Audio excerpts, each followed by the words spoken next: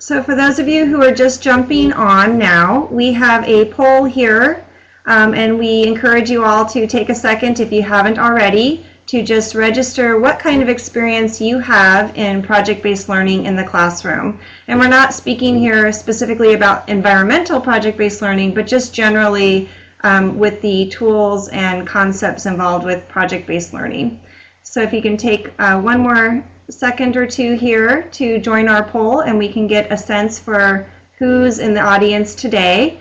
And boy, from what we're seeing so far, it sure looks like we've got quite a range of experience as well as grade levels. So that's exciting to know that we've got a very diverse group out there.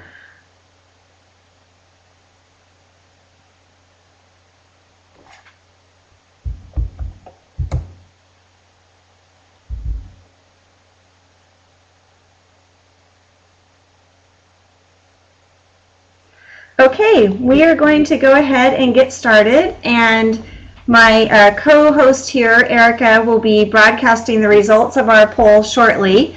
But I wanted to greet everybody who has taken time out of your surely very busy schedules. We know the beginning of the school year, which is still upon us, is a busy one, so we want to thank you very much for taking time to join us and to learn more about environmental project-based learning today. Many of you who are out there know that one of the key tenets of the Buck Institute's flagship work in project-based learning is the essential starting point of the driving question. And you'll hear that again today, the driving question. So our driving question for this webinar is, why environmental project-based learning? There are many dynamic contexts for project-based learning out there, but the environment is, in these times, a particularly critical one.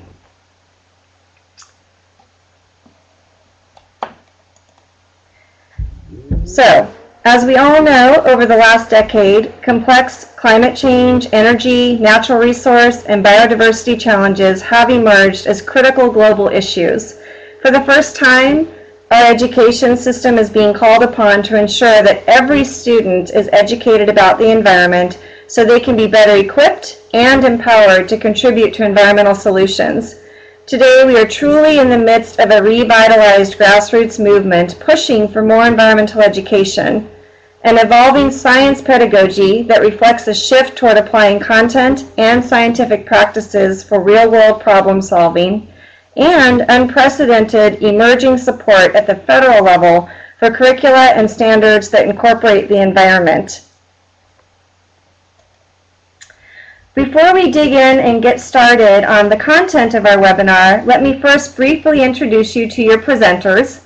My name is Jennifer Tabola, and I serve as Senior Director for Education with the National Environmental Education Foundation. We are a congressionally chartered nonprofit that serves as a sister organization to the Environmental Protection Agency, and we are charged with expanding the agency's mission to educate the public about the environment. And I am honored to be joined today by Erica Baker, who serves as a lead consultant to the Pacific Education Institute, an organization that is training and supporting schools and teachers across Washington State to engage in environmental project-based learning. We are both passionate about the benefits of drawing upon the environment and project-based learning as a powerful context for teaching core academic, citizenship, workforce readiness, and stewardship skills. And we hope you will find today's webinar informative and inspiring to your important work. I'm now going to turn the presentation over to Erica, who will help frame today's work together and also provide a few housekeeping tools so you can give us some feedback if you're not hearing us or if you need us to slow down or speed up. Erica, now over to you. Thank you, Jennifer. As she mentioned, my name is Erica Baker, and really looking forward to talking with you all today. We are focusing on project-based learning, and in particular in the environment. As we move forward, I want to orient you a little bit to your screen. If you will look at the top of your screen, you'll see a little person waving, and that is your status button. And if you click on the arrow just next to that little person, you'll see where you can raise your hand if you have a question, and then you can type that question down in the chat. You can agree, disagree. If you need to step away, you're welcome to let us know you've stepped away. If you're having trouble hearing us, or if we seem to be too loud and your speakers are not adjusting correctly, you can let us know that. In addition, speed up or slow down, laughter, if we say something you find particularly funny, or applause. What I'd like you to do right now is, if you can find that button, please agree and let us know that you have, oh, I see some agreeing, so let us know that you have located those buttons. Excellent. Okay, well, great. And so as we go throughout, you're welcome to chat. In the bottom right-hand corner, you'll see where Jennifer left you a message initially. We will be putting up some web links later on, and that will be a chance for you to ask questions. If it's a pertinent question to that very moment, you're welcome to raise your hand so we can stop and address it. Otherwise, all of your questions will be answered at the end, but you're welcome to type them and send them in when you think of them. So, as we get started, you may be familiar with the Buck Institute for Education's or the Pacific Education Institute's project-based learning models. Throughout the webinar today, you will see and hear about elements of both. For more details and explanation about any of these elements, you can visit the resources that we will highlight at the end of this webinar, and that will give you a little bit more detail and also a little bit more information about how to design some of those pieces. With that in mind, let's take a look at today's driving question. How can we use environmental project-based learning, or what we will refer to now as EPBL, to engage students, meet standards, strengthen STEM learning, and develop 21st century skills? Wow, that is a loaded question. So let's break that down into some smaller parts, and we're going to look at our need to know today. These questions also happen to outline our agenda, so let's take a look. First, what is environmental project-based learning, or EPBL? What is happening with EPBL nationally, and what are the benefits of EPBL? Then we'll take a look at, what does EPBL look like, and where can I use EPBL? And finally, we'll look at what resources are available for planning and implementing EPBL, and in addition, we'll have time then for questions. So let's take a look at our first need-to-know question. What is environmental project-based learning? Well, environmental project-based learning, just like regular project-based learning, has a key set of components, and it differs very much from an environmental project. And Buck Institute for Education, they refer to those as dessert projects, and project-based learning itself is a main course. So when you think about environmental project-based learning, the focus is on local ecosystems, frequently with a stewardship component. So kids are involved, teachers and students are involved with something local, whether it be on their school campus, a local forest, a local beach, etc. An environmental project, on the other hand, may or may not actually focus on a local ecosystem. And a good example of a contrast there would be focusing on a local forest, or studying a rainforest and doing a project related to a tropical rainforest. Environmental project-based learning also tends to be more long-term, more than 3 days, frequently with much of that work taking place during the school class day, versus a short-term 1 or 2 day project with a lot of the work happening after school. Those are the diorama, creating something about a rainforest might be that at-home project.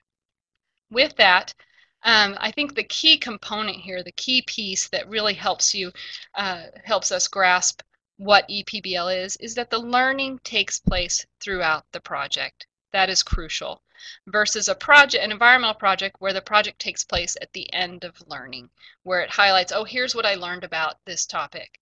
With environmental project-based learning, and I love this quote from John Larmer and John Mergendaler, it contains and frames curriculum and instruction. In other words, it is the purpose for learning. It gives kids a goal, a focus, and engages them as they go through the project. In an environmental project, it may demonstrate a concept or topic that they learned during a unit, or it could be just for fun. And those have their place as well, but obviously they're not project-based learning. So let's take a look now that we have a general idea of what environmental project-based learning is. Let's take a look at what's happening with it on a nationwide level. Jennifer?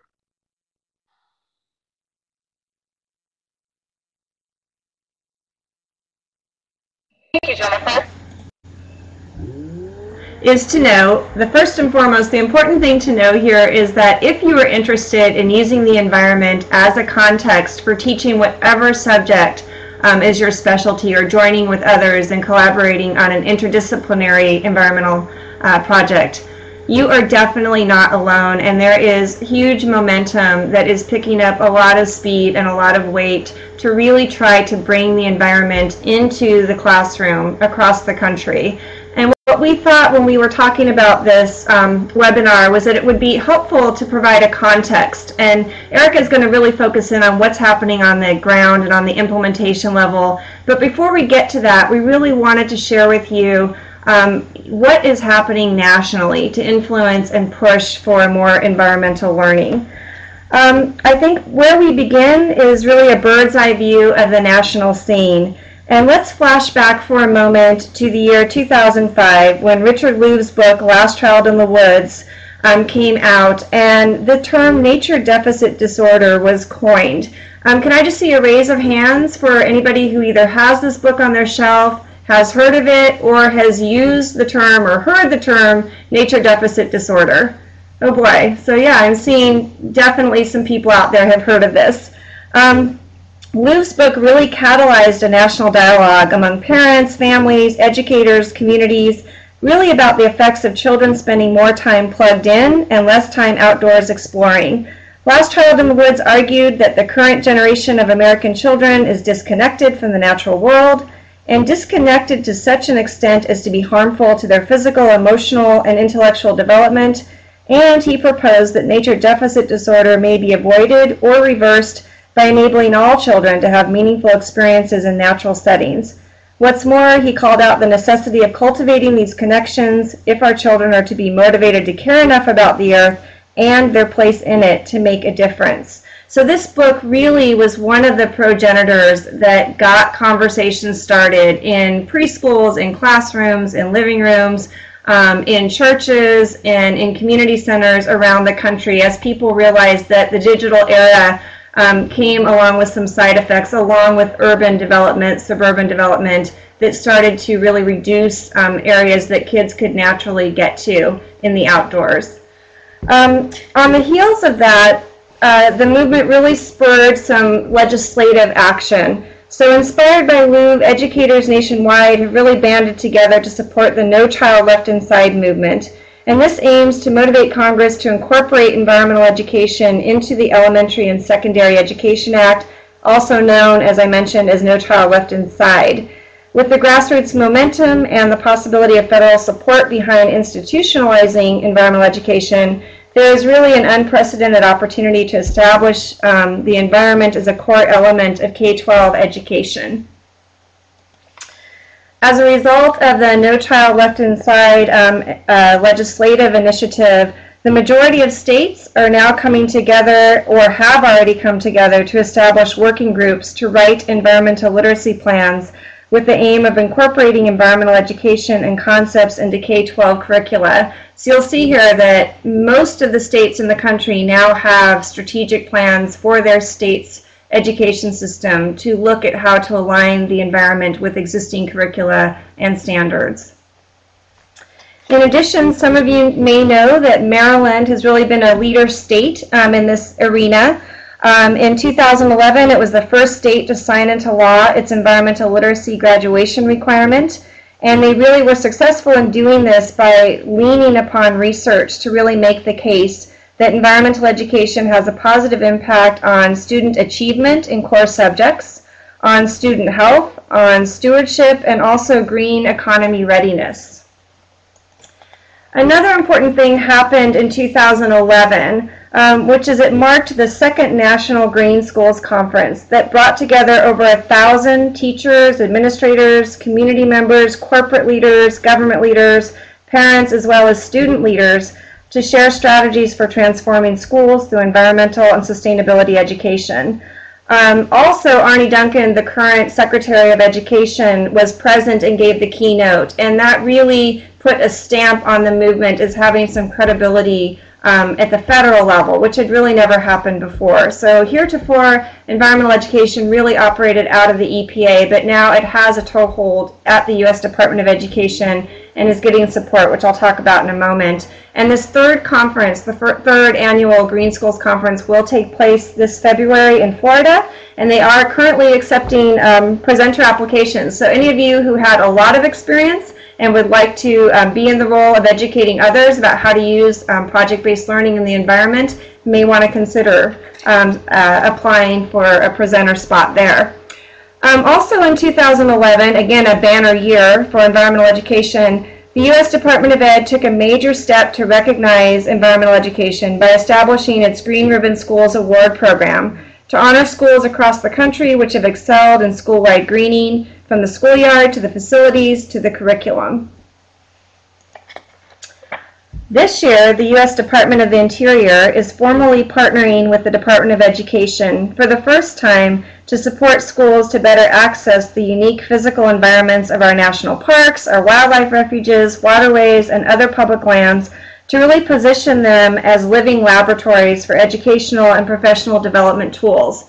So how this will actually be implemented still remains to be seen, but there is a lot going on to try to really make these lands more accessible to schools and to educators, in some cases using technology, using public land managers coming into the schools, figuring out ways to broker field trips, so to really bring the science and public land management alive for students and teachers.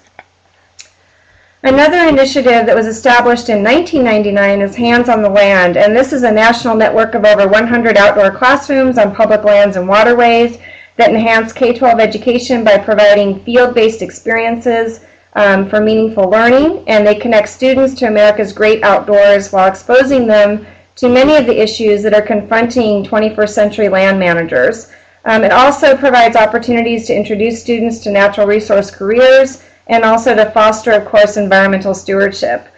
So K-12 students and teachers and families who are involved in this network are engaged in hands-on teaching and learning utilizing local ecosystems that range from Alaska's boreal forest to Florida's mangrove swamps, from the southwestern deserts to the Great Plains. There's an interactive website at www.handsontheland.org that provides a platform for highlighting projects, sharing monitoring data. Many of the partnerships there are involved in citizen science initiatives, and also showcasing best practices and educational resources for using the public lands as laboratories. So if any of you are interested in that network, it is something that is free to belong to, and there are a lot of resources and learning opportunities that come out of that. And if you are interested, I can certainly share more with you offline about that. Similar to what emerged over a decade ago within the corporate and higher education sectors, we now see our nation's largest school districts are creating the new position of district-wide sustainability or environmental coordinators. These are professionals who are charged with systematically greening the curriculum, the facilities, grounds, and also achieving environmental health goals across entire districts. So these are just a few of the big school districts around the country that actually now have a position on their at their district level that is exclusively charged with these responsibilities. So that is a major, that's just within the last couple of years. Most of these positions are really new as of the 2009-2010 school years. As the infrastructure for supporting environmental education in school grows and is being put into place, there's also been a new call for including environmental education as an integral part of science literacy through the next generation science standards. These new standards, I'm sure many of you are becoming familiar with them, but they do emphasize the development of skills that students will need in order to contribute solutions to 21st century problems, including priority environmental challenges such as the need for sources of clean energy and the preservation of biodiversity and human health amidst economic growth. The opportunity to apply science, math, and engineering skills to important environmental challenges has powerful potential to motivate many students to continue or initiate their study of science and engineering, and we see great promise for these new standards in really allowing us to align the environment with other academic goals. Some of you had asked questions about STEM previously. I wanted to share an infographic here that our organization developed really in response to polls that show that America's youth are deeply interested in the environment, And while that is true, we know that 80% of our students are opting out of advanced science before high school.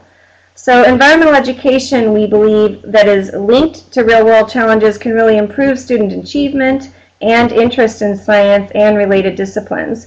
We know that science, engineering, and increasingly technology will all be needed to address the problems of global environmental change that are confronting society today and in the future.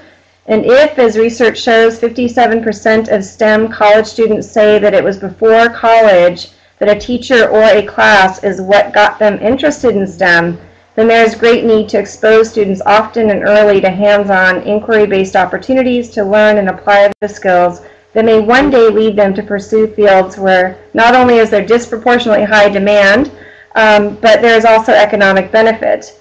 And importantly, the potential for making a tremendous positive difference for the well-being of people and the planet.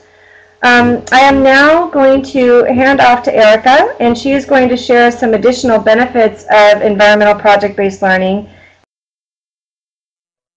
and also now drop down and lead us through what it looks like on the ground. So Erica, I think we're ready to descend from the vision to the nuts and bolts of implementation, and I'll hand it over to you now. Great, thank you, Jennifer. So with that, Jennifer has already highlighted a number of the benefits of environmental project-based learning addressing STEM and student engagement. We're going to talk a little bit more about a few benefits before we go into some detailed examples.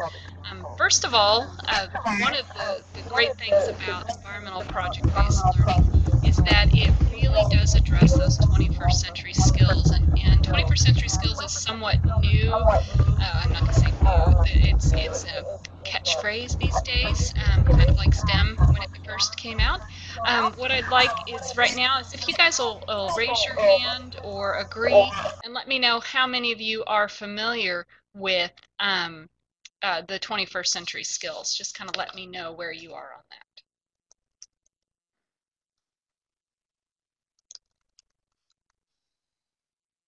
Okay, great.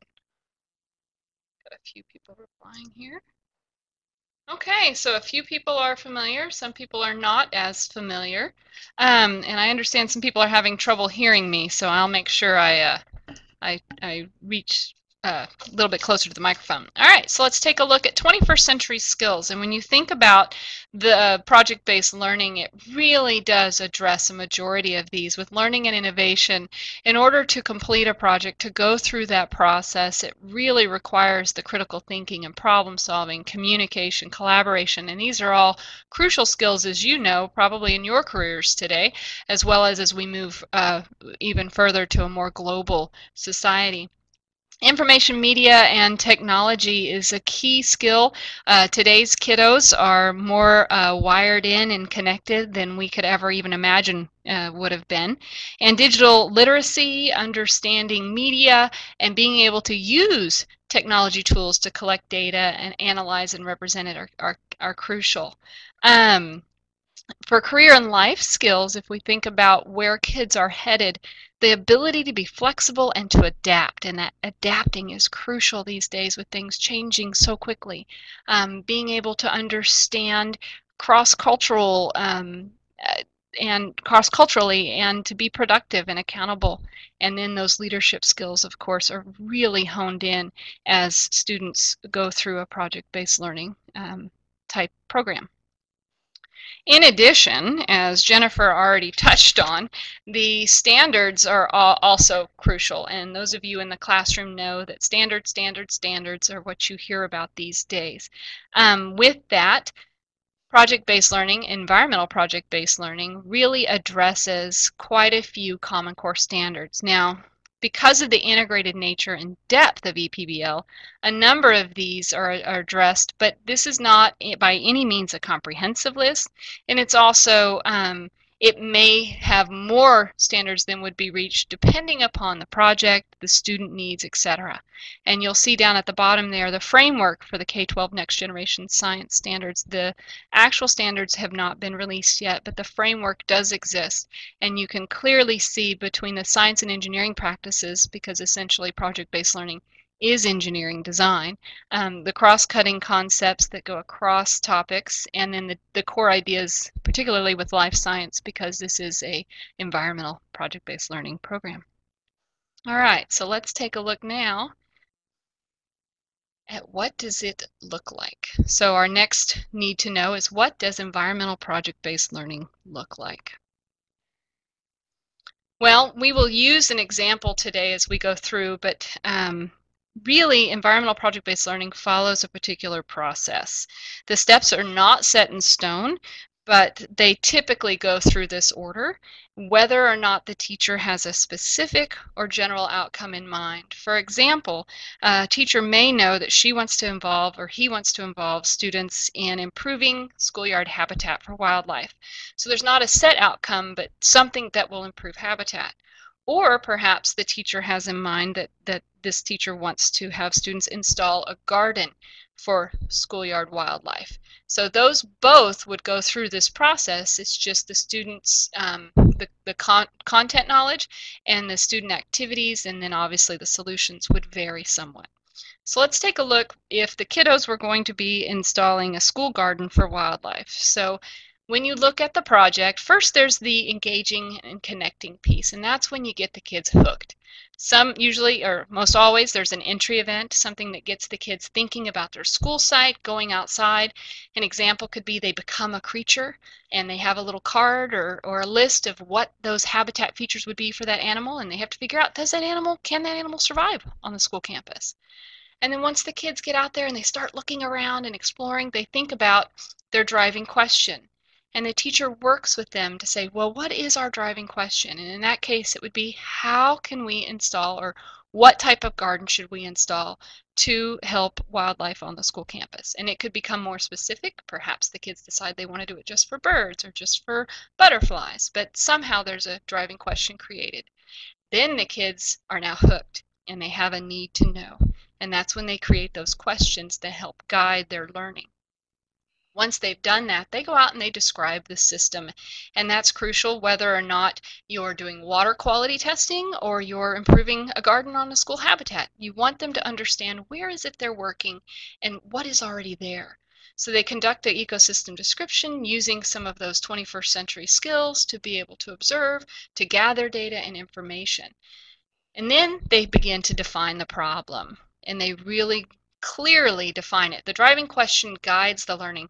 The defining of the problem is the focus for the project. And then they research that problem. So as they go through that engineering design, they have that in-depth inquiry where they need to learn about, well, what are the native animals? What does belong here? What are the native plants? What should we have here? And in addition to that, I think one of the key pieces with environmental project-based learning that is really important for those kiddos is the understanding the stakeholders piece. So here they know they have a problem. They want to put in a garden. Well, a lot of times kiddos don't necessarily think beyond themselves. So it really gives them a chance to understand, who is it that cares about the project? Who is going to have a stake in this garden, in this spot, at this school? And so kids learn about the administration, the grounds maintenance, other students, community members, etc.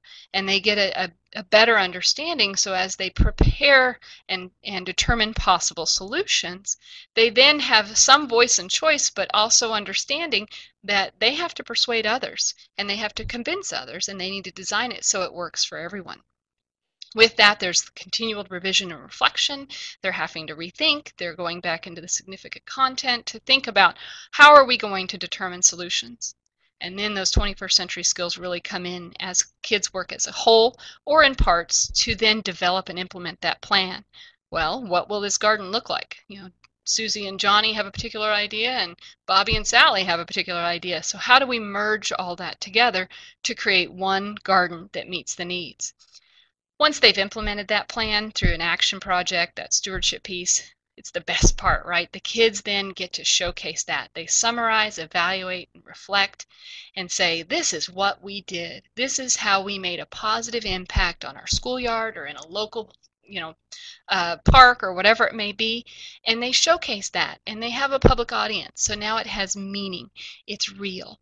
And so as in a whole, they have gone through an entire project that has enhanced their skills, given them that content. They've gone through and learned a lot about whatever the particular topic is, and they've accomplished something that they now have ownership of. So that's one example, but sometimes I hear from people, well, I don't have a big lush schoolyard. We don't have grass. We don't have a place to put a garden. But environmental project-based learning can happen in small spaces, and that's what's so great about it, is you don't necessarily even need a patch of grass. You can do a planter box, for example, if you look in this bottom corner. It still provides and enhances habitat. You're in the middle of New York City. I've heard a lot lately about rooftop gardens, about you can put out pollinator nesting boxes and different components that the kids still have ownership. They still go through the process. It's just a little smaller, the end result. And so they can still provide those habitat features. So with that, let's take a look at a couple other examples, if my computer wants to work. So on a bigger scale, so we've talked about what could happen on a small scale. Let's look at a larger scale. This is a stream bed restoration example. Now, this actually came about because the city was doing some work on the school property in an adjacent area, and they destroyed a stream bed and a wetland area, and as a result the school was flooding. They were having some flooding problems. And so what's really great about this is this was real. This was a real world project. The kids had to make a difference to help. And so the teacher got involved, local community members got involved, and they were able to then go through the process, go through the project-based learning model where the kids actually just explored the ecosystem, learned about what's supposed to be there, how wetlands work and avoid flooding and those types of things. They had to design possible solutions, and the great thing is then they tested those solutions and they really looked to see, is this working and what will and won't work. And then once they went through and proposed a solution, they had to present that to the school board, to the city.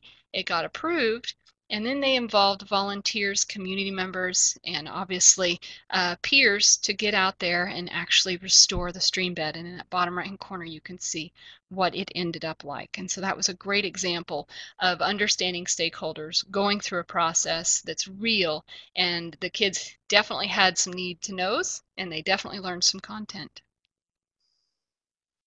Another example of off-site, so you can do some on-site, and I do want to clarify, there was a question earlier that can this involve water quality? Can it involve doing something else? And yes, these are just some examples that have been done on-site and off-site, but this can involve any type of project related to the environment. In this case, it involved an interpretive trail, so it wasn't necessarily doing restoration, removing invasive species, but it was actually creating an interpretive trail to educate people about a local coastal forest. And so student teams designed different sections of an interpretive trail through this native coastal forest. So their need to knows involved what makes a coastal forest a coastal forest. Why is it special? And then they had to go out and they went through this ecosystem to find those key components. So as they created their trail, they made sure to highlight those key components. And then they had to understand the stakeholders, because the stakeholders were the ones with the money. They received a grant to do this, and so the students had to then show the community members, the board members, that this is how we think the trail should go. And with that, because it was different teams, each team had a different section of the forest, so they had to collaborate and communicate to determine how those would hook up to create one cohesive trail. It was a valuable experience for those kiddos as well as for the community members, and I think everybody benefited and they still use that trail today. So while those are some big projects, there are some simple ones that can be done just simply on the school campus for little to no money, because that's another thing I hear quite a bit is, well, we don't have enough money to do this, or we don't have enough community support. Kids can build and install or mount birdhouses, nesting platforms, bat boxes, etc. So any kind of home or nest box for creatures. A water source is a simple way to enhance habitat, and I've even had that happen in my own yard. You put out a little tray of water and suddenly you'll see more wildlife than you ever expected. You can create and put out feeders or feeding stations, and this is where knowing your stakeholders is important, because some schools may or may not want to have food out for animals that is intentional. So then you would think about gardens. Removing litter or removing invasive species is always a great project to do for the environment. So, you know, there are many others out there. These are just a few to think about as we go through talking about project-based learning in the environment. And with that, now that we have all these great ideas, wow, well, how do we do it? What resources are out there? And now Jennifer's going to talk to you a little bit about resources for planning and implementing environmental project-based learning. Thank you, Erica.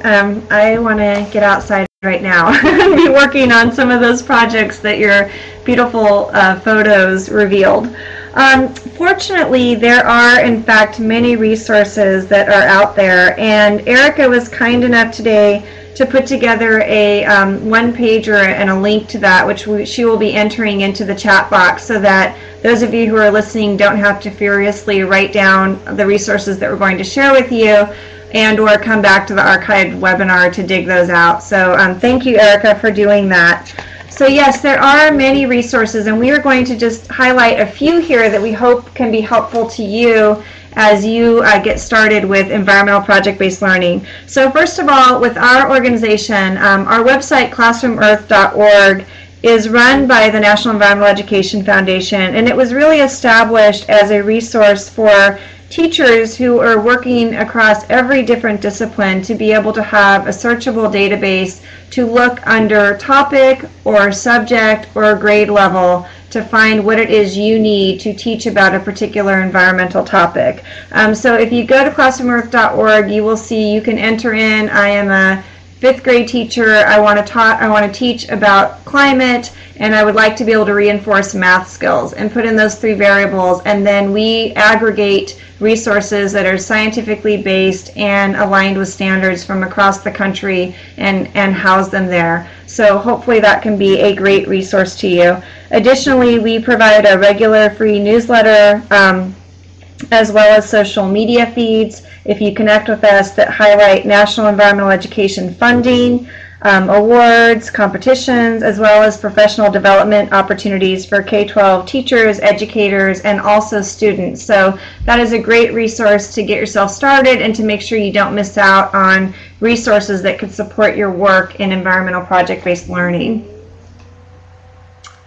Another resource I wanted to share with you is our National Environmental Education Week. And in 2012, NEF embarked upon a new multi-year effort to really position the environment as a meaningful and powerful context really for teaching STEM skills. And so our theme is Greening STEM. Last year we took a broad brushstroke across a lot of different resources for reinforcing math skills, reinforcing science skills, engineering and design skills through different environmental projects. This year, I hope you all will stay tuned as we will showcase how there are new opportunities springing up all the time to take technology outdoors to enhance environmental projects. So be it geocaching, some of the new downloadable apps that teachers are using on smartphones and tablets, whether it is using Skyping and or webinars to bring experts into your classroom who can help enrich the time that you are outdoors. There are all kinds of new resources, and we are hoping to highlight those and really show how they can help and enhance and enrich your teaching of the environment. I also wanted to mention the Environmental Protection Agency, for those of you who don't know, provide amazing resources for teachers. They really focus in on some key areas, and those are air, water, energy, and waste. And there are also, again, resources, awards to recognize teachers for incorporating the environment into their classrooms, also awards for students across the country. So if any of you have outstanding students, there's a chance for national recognition that comes through the EPA. And there are also grants that you can apply for to help support either your school or district to integrate more environmental education and projects. Another new resource that has just been established through the Green Ribbon Schools Initiative at the Department of Education is the Green Strides webinar series. And It's rather overwhelming if you go to the site because there are so many. It's really like a potluck for federal agencies to all bring their resources that are supportive of greening schools across the country. And soon those will be followed by national nonprofits that have initiatives. I mentioned, for example, when some of you were asking about resources for habitats on schoolyards. For example, the National Wildlife Federation has an amazing program to support schools and to get recognition for their work with schoolyard habitats, and so they will be doing a webinar down the road. We actually, NEAF will be joining EPA next Wednesday, October 3rd, to really look at resources for supporting environmental education, both that EPA has and that we have, and we'll take a deeper dive. So I really encourage you to check that out and see what might be useful to you and your colleagues. And now I believe I'm going to hand it off to you again, Erica, to share some additional resources. Before I did that, one last thing I did want to mention. Donors Choose, for those of you that are familiar with that organization, I want to do a special shout out because I just learned that they just announced a week or so ago that they are doing some phenomenal matching grants for exclusively for environmental projects. So the money is there until it runs out. It's a significant amount of money, and I think the gateway, to applying for it is relatively slim. It's not a huge application process, so I definitely encourage you to check that out. And while Erica's talking, I'll try to get a link up for you. And now I'll turn it over to Erica. Super, thank you, Jennifer. So another resource that you can take a look at is the North American Conservation Education Toolkit. It was put together by the Association of Fish and Wildlife Agencies, so it's a national level. And on this toolkit, you'll see the link below, but again, it's also on the handout that we gave you. In the bottom corner, there are lots of resources, but in the bottom right-hand corner, you will see a few key resources that can assist you as you go through looking at how am I going to design and put together this project? What resources do I need, and what steps can I take? The landscape investigation guidelines really are a more social studies focus at looking at the environment through project-based learning. And then we have the Schoolyard Biodiversity Investigation, which it goes along with the field investigation model, if you're familiar with field investigations, scientific inquiry, and it can be used as a key piece for looking at an ecosystem and doing that ecosystem description, understanding what is the biodiversity of our school sites so that if they want to improve biodiversity, they're aware of where they're starting from. Fostering outdoor observation skills is a great source or great resource, especially working with younger kiddos, really getting them to stop, look, listen, feel, and capture and explore their surroundings, and then record that information. How do you get a first grader to make observations and then get that down where they can communicate it with others? And then at the very bottom, you'll see the project-based learning model link, and that's the Pacific Education Institute's project-based learning model. It takes kids through that engineering design process, that process we talked about earlier, in a very general context. It can be used for anything dealing with the environment. Another place to access those is on the Pacific Education Institute's website. And if you look on the main page, when you get to the main page, halfway down, you'll see those resources again highlighted, and they link to the Association of Fish and Wildlife Agency site as far as those documents. They'll come up as a PDF, and then you can save them to your computer as well. And I encourage you, with the Pacific Education Institute, we have a number of resources under Learning by Doing and the resources section. And it could be really great to follow us on Facebook and Twitter. One of our director of that group, we have an individual who's very good at posting wonderful opportunities, information, and resources on our Facebook and Twitter accounts. And then, of course, the Buck Institute for Education's website. And all of you are at least somewhat familiar because you went through the website today to get to this webinar. And BIE has a lot of great resources and tools that you can access, articles and information to be able to get a deeper understanding of those essential components of project-based learning and what that can look like in a variety of different contexts beyond just the environment. They do have something that is relatively new, and it's in its first year. It's very exciting, and it's PBLU.org. It is associated with the Buck Institute for Education. It's an online program in which you can pick a project and take classes related to how to implement that project, and this is free. The classes are continually rotating through 2-week cycles. It's kind of one of those online, do-it-on-your-own type of classes. Take the classes you want, and if you take all 5 classes and go through the Schoolyard Habitat Project, for example, the one we have highlighted here, you then can get a certificate. You finish up the capstone course, so to speak, and you will have guidance as you go through that project by doing it through pblu.org. So I encourage you to check out that website. If you do sign up, you can then download the Schoolyard Habitat Project, and it is a resource going from beginning to end, talking about scaffolding and managing the project. It provides handouts, documents, so your first project-based learning project in the environment is mostly done for you, and you can go through that process and see what that's like before you jump in with both feet on your own. So with that, speaking of jumping in with both feet, I'm sure there are quite a few questions left about the process, perhaps where to go next. Hopefully you're all excited and ready to run out the door and get some kids involved in projects. So at this point, there were a couple of questions, and feel free if you want to raise your hand, or you can just type a question. We'll give you just a second to type some questions into the chat. But there was a question earlier about assessment, so I'll address that while people are thinking of other questions.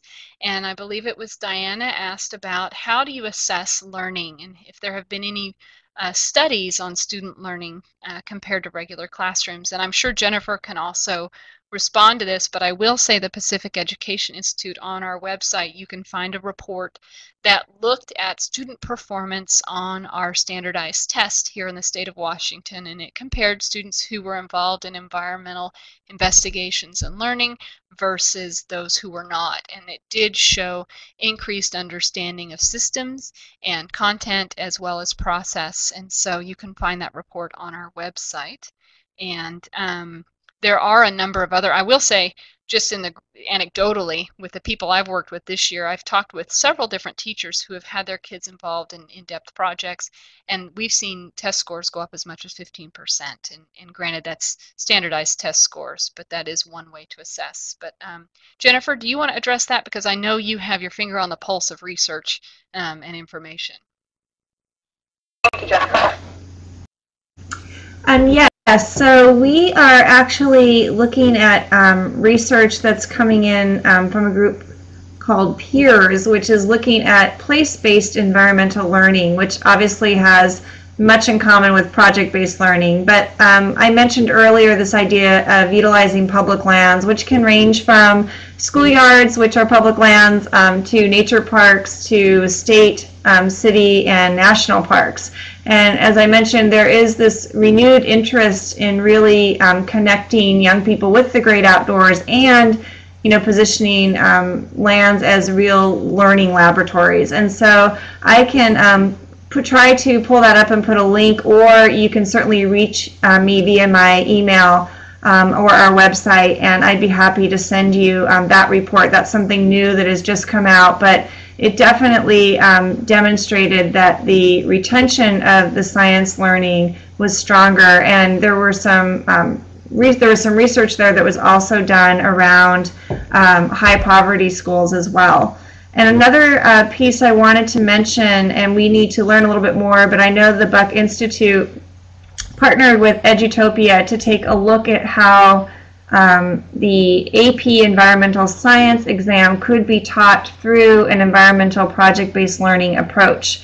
And I believe that the preliminary results were very strong. And again, they really were looking at diverse classrooms, so not just high achievers and those who had less diversity in their ranks of their students, but really looking at, can you take this project-based approach and apply it to something like an AP exam and include students who may not typically have been succeeding with this and really get good results. And I know that Erica, you can chime in, but I know that the beginnings of the research were being shared at Buck Institute's PBL World International Conference last June. So we can also look for that and see if we can share something with the link with the archived webinar. But those are two reports that on the top of my mind are new and are coming out to give more weight to the value of this approach. Definitely, Jennifer. Thank you. And we had another question about releasing control versus providing scaffolding related to project-based learning. And so I do want to clarify that as kids go through the project-based learning process, as they begin to explore the environment and conduct an ecosystem description and then define the problem, it is set up in a way that is structured but allows for individual voice and choice. So you're giving the kiddos a scaffolding by providing them the context and the content, and then guiding them through some of the collaboration, decision making, and getting them to be the ones that want to learn as they go through that process. I really encourage you, if you're still wanting to see what that scaffolding looks like, is to look at either the Schoolyard Habitat Enhancement Project through pblu.org, and once you sign up you can access that, and again it's free of charge, or you can get it from the Pacific Education Institute's website. Are there any other? I'm seeing some great conversations taking place and great input. Peggy just posted a wonderful website. Are there any more questions directly related to project-based learning, possible projects, or the implementation?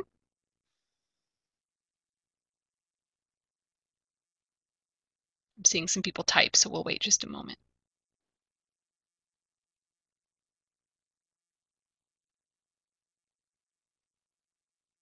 Okay, so with that, while people are finishing up a few questions and thoughts, wanted to just reiterate who we are, and you can reach us through our websites. There are some Contact Us tabs that you can get in touch with us if you ever have questions or want more information. Oh, and we just got a great question. Oh, that was from Jennifer.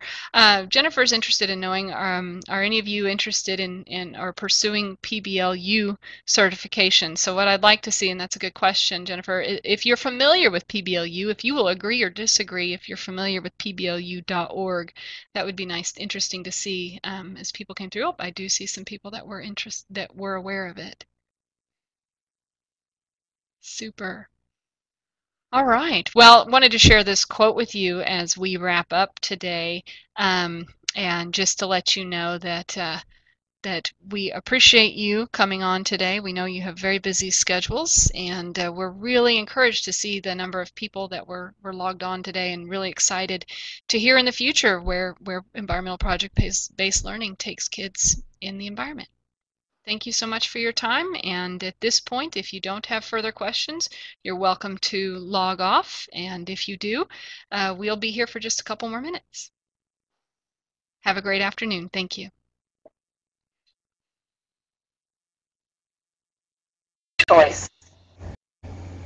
Thank you, everyone. We really enjoyed the chance to reach out to you, and obviously we're very enthusiastic about this topic, and we hope after today's webinar you are too, and that you will get started and try it out and get in touch if we can be of further help to you. Have a great rest of the week and a terrific weekend, and we hope it includes some time outside.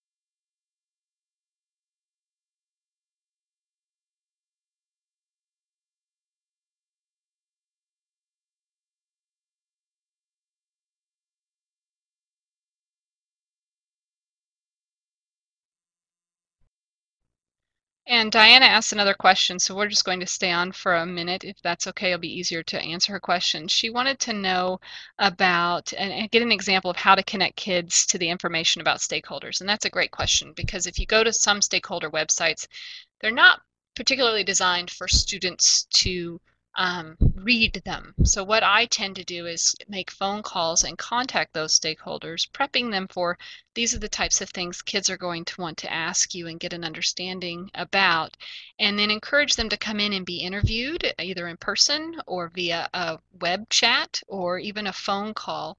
And that's a great way to get those kiddos really thinking about, oh, those stakeholders are a real person. Because another thing that happens on the internet, particularly with younger children, is it's just this page on the screen, and they don't realize there are people connected to that. So one great way to do that is to have that in-person contact. Another thing I've done in the past is taken some websites and I will glean that information and the key pieces and rewrite that in a student context so that it uses the wording and sentence structure that students will understand. And obviously as they get into high school, that changes a little bit. You want them to be able to discern information from a detailed website, so it changes as you get in the older grades. And so, but I still think that personal connect even at the high school level is really important with at least one of the stakeholders they're working with.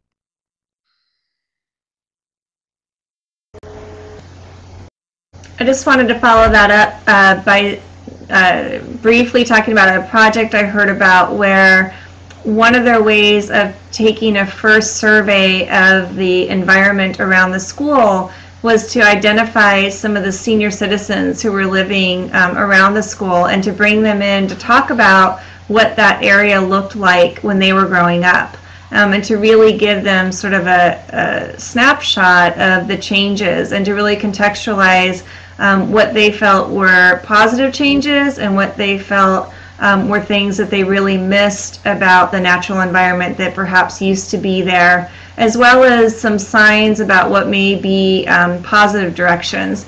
And it was so successful that they actually ended up having the seniors join them for one of the field trips. And so they connected with one of the assisted living centers, rented a bus and then the school bus, and then they went out on a field trip to the nature center together to explore some of the resources that now were housed at the nature center, but really the objective was around the schoolyard habitat to look at how to refurbish and bring some more biodiversity back into the immediate school grounds. So in terms of stakeholders and really doing some qualitative research, that was a great project and very inspiring to hear about.